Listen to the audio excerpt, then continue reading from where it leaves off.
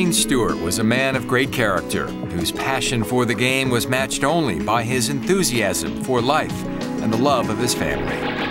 After winning the Bay Hill Invitational in 1987, Stewart donated his $108,000 winner's check to a local area hospital in the memory of his father, beginning a personal commitment to supporting the game's heritage of giving back to those in need.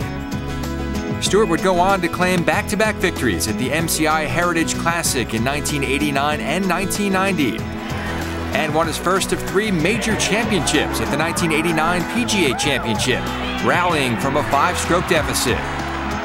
2 years later, Stewart won his second major in a playoff against Scott Simpson at the US Open. 1999 was a year of both glory and tragedy. After an early season win at the AT&T Pebble Beach National Pro-Am, Stewart carried that momentum into the US Open in June, capturing his 3rd and final major championship, a crowning moment defined by what transpired after his 15-foot winning putt. In the aftermath of a Father's Day victory, Stewart turned his attention toward his defeated opponent Phil Mickelson, offering words of encouragement on the impending birth of the Mickelson's first child. The victory at Pinehurst earned Payne Stewart a spot on the Ryder Cup team.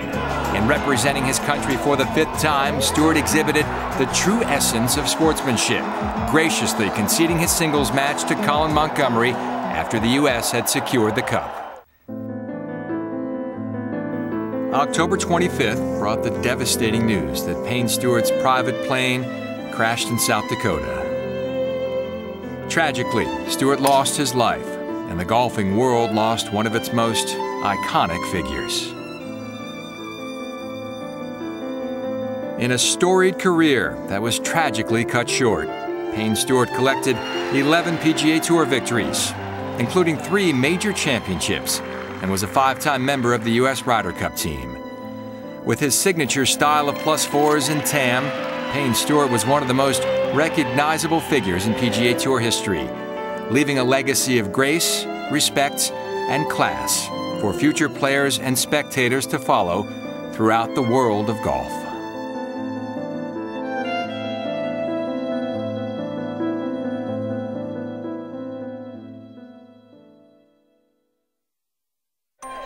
More than his 11 PGA Tour victories and 3 major championships, the late Payne Stewart's contributions to the game are measured in more enduring ways.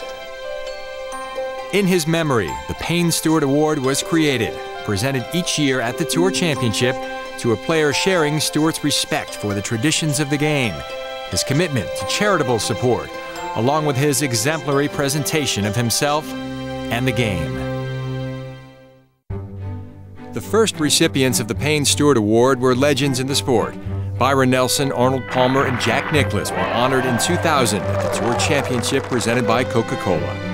Payne Stewart devoted himself to his family, to his church, to his hospital, and to golf. And if there's one thing I urge every player, every golfer in the world, it is to protect the high standards that have been established by those who have preceded us in this game. Ben Crenshaw received the award in 2001. Known for his love of the sport and its history, Crenshaw accepted his award with humility. I can tell you that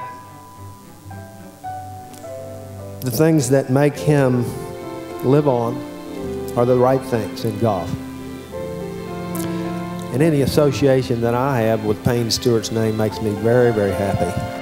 Nick Price, who is compassionate and respectful to everyone he encounters, accepted the award honoring his friend's memory in 2002. It's a game of life, and if you have a look at the way integrity of the players that we have today, the honesty, the sportsmanship, all these values that Payne, who was a really close friend of mine, he had, it makes me feel very honored to be standing here today.